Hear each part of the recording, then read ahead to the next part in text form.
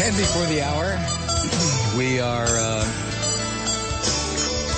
participating as listeners in the State of the Union message from the President.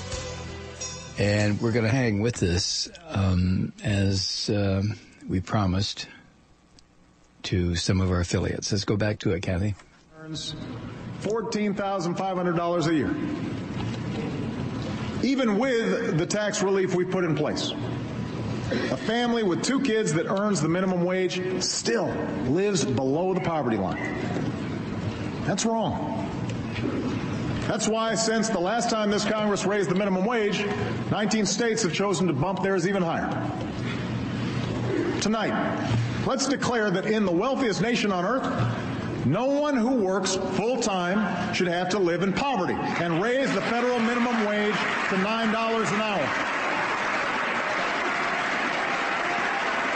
We should be able to get that done.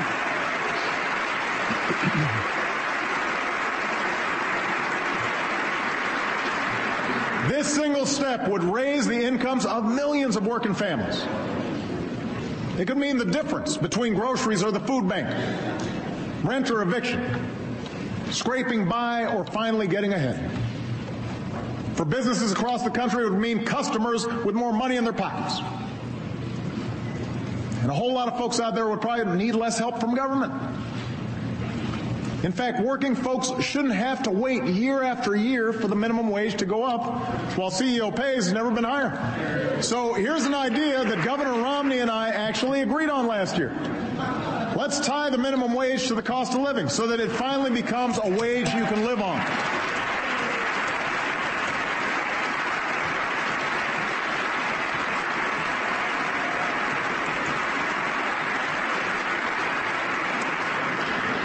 Tonight, let's also recognize that there are communities in this country where, no matter how hard you work, it is virtually impossible to get ahead.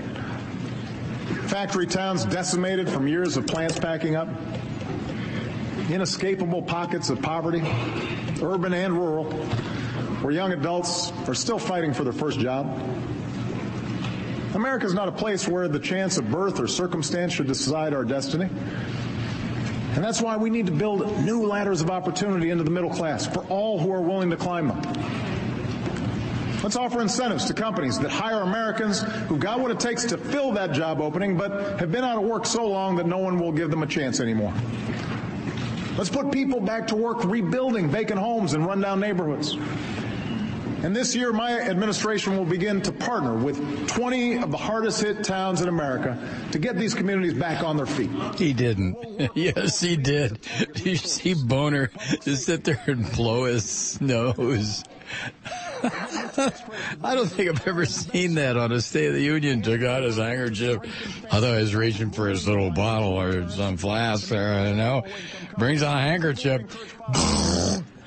I wonder if Ted Nugent is smearing his feces on the walls yet. And we want to encourage that. We want to help that.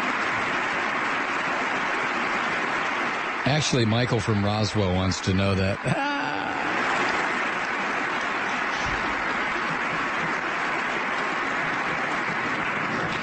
Stronger families, stronger communities, a stronger America.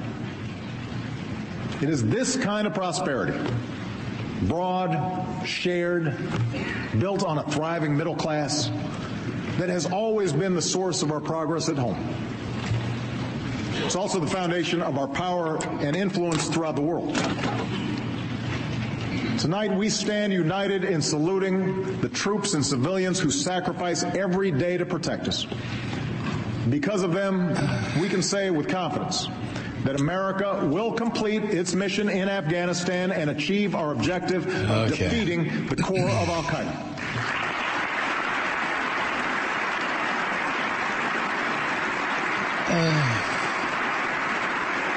Everybody stands for that one, huh?